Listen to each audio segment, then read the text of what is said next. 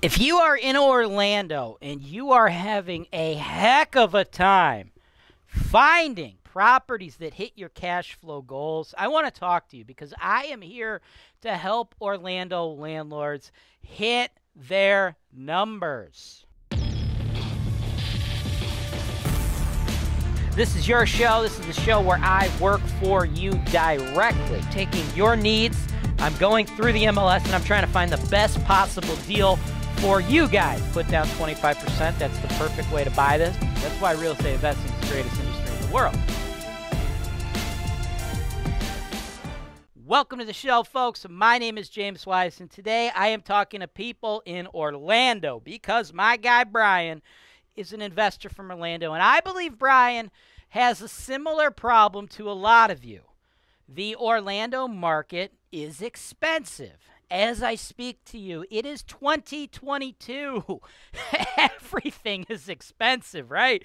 See all the little Biden stickers on the gas pump?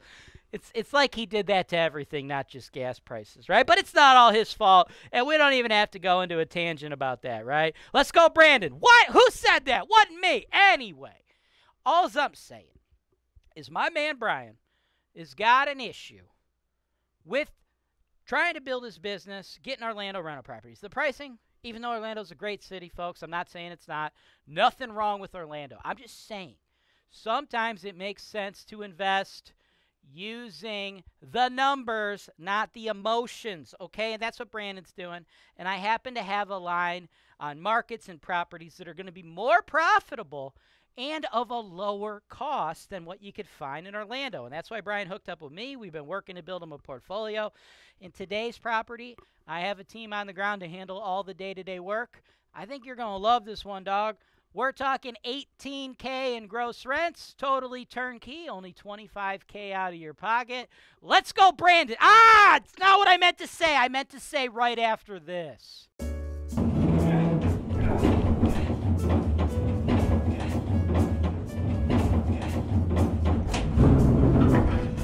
Two, please.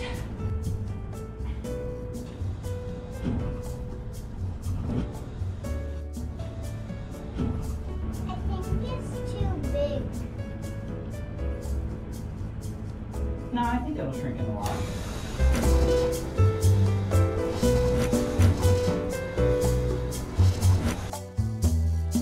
Welcome back, folks. Let's pick up the property. This one is a killer deal, man. I love this one, right?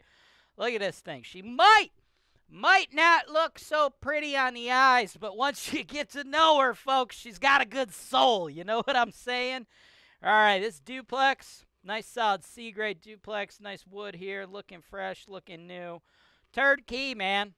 And they've gone in and done everything, and they renovated it the same way I would have renovated it, right? Fans of the show, y'all hear me talk. You go dark floors. People love them dark floors. Agreeable gray walls, white trim. That's what you do, right? If you're watching this and you're like, yeah, I like the color blue better, blah, blah, blah. Bro, it's not about you, okay? It's about what is popular. All right, it's about neutral tones. It's about not picking out the favorite color of somebody. It's picking out a color that most people are going to be cool with, right? And statistically speaking, that's going to be this layout, right?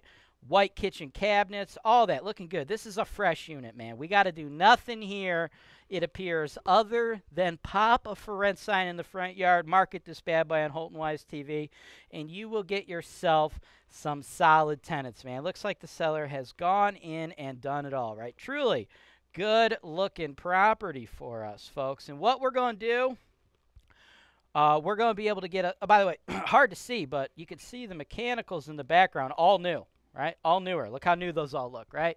2 furnaces, 2 hot water tanks. It's very important that these are new, by the way, folks. Just so you know, furnaces cost about $300 to $3,500 a piece right now. So if you got to do 2 of them, do the math. That's $7K. Hot water tanks, about a G, it's like $1,200. Prices keep going up, right? It's 2022. Welcome to the COVID world. Welcome to Biden's inflation. Anyway, moral of the story is all this stuff that you see here that's new, you're looking at like $9,000 worth of stuff, right? Hot water tanks, they last about 15 years. Furnaces last about 30, right? So they did a lot of work for you, right?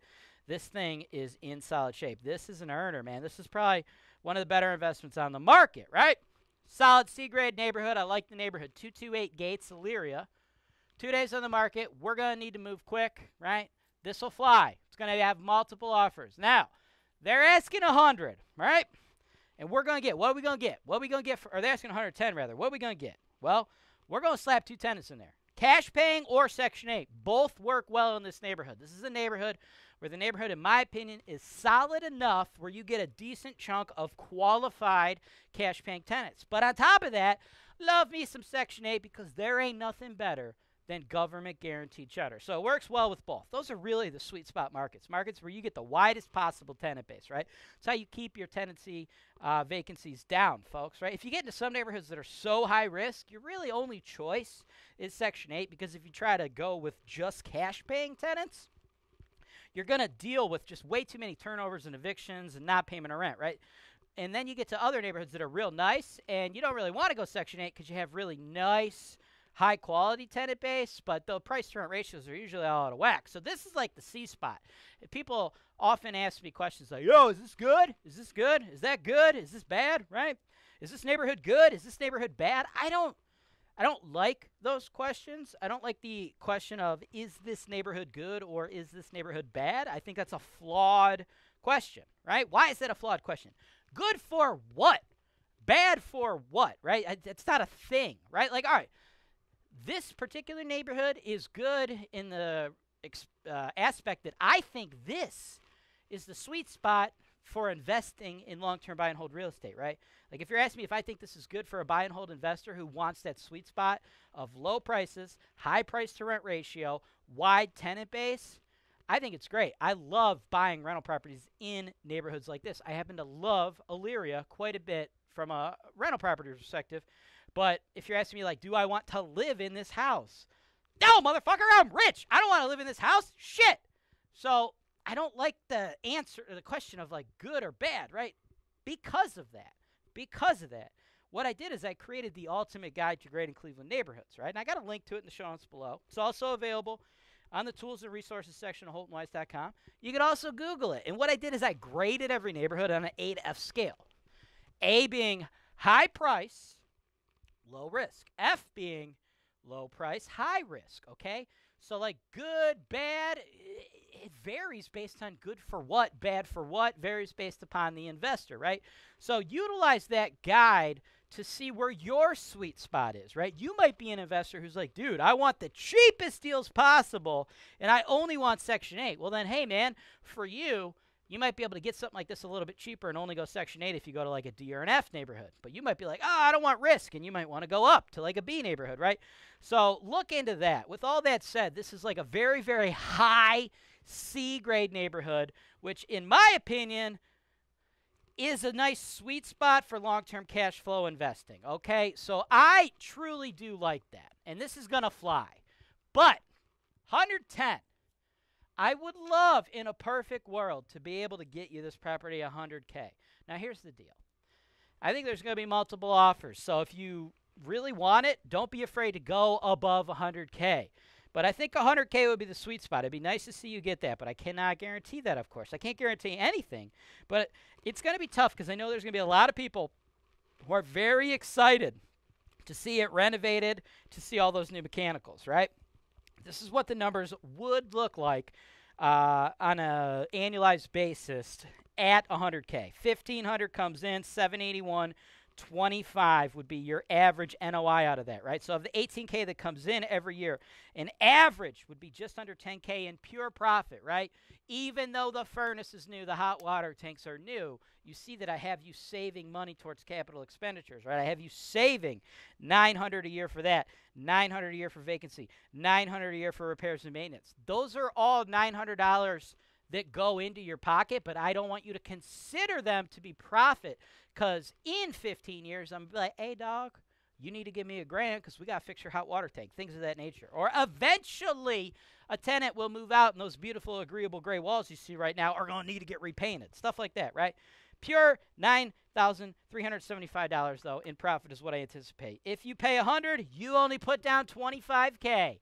Bank kicks in $75, should result in a 22.3% cash-on-cash return. That, folks, is a solid deal. Very hard to achieve numbers that look better than this on a property of this quality level with this age of mechanicals in a neighborhood that I consider to be high C, low B. I think this is a killer deal.